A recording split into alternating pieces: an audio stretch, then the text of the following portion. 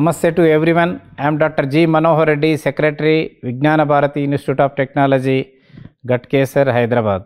Vignana Bharathi Institute of Technology, sponsored by Swami Vivekananda Educational Trust, was established in the year 2004 with a view to provide quality and affordable technical education to the masses of Telangana state. In just over 15 years, VBIT has come a long way to be among the best in the field. The vision of VBIT management is primarily based on hard work, a strong emphasis on teamwork, and a high degree of responsibility and leadership. These attributes allow our young students not only to adapt to the present day challenges but also get future ready.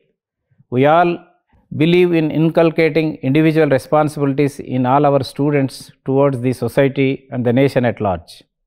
Learning happens best when the focus is more on practice and not just knowing things. Only when learning solutions relate to everyday challenges, learners get motivated to acquire and apply their knowledge, or else the whole process remains merely superficial. Any technical education institution must look to produce global leaders capable of meeting the existing as well as the future challenges.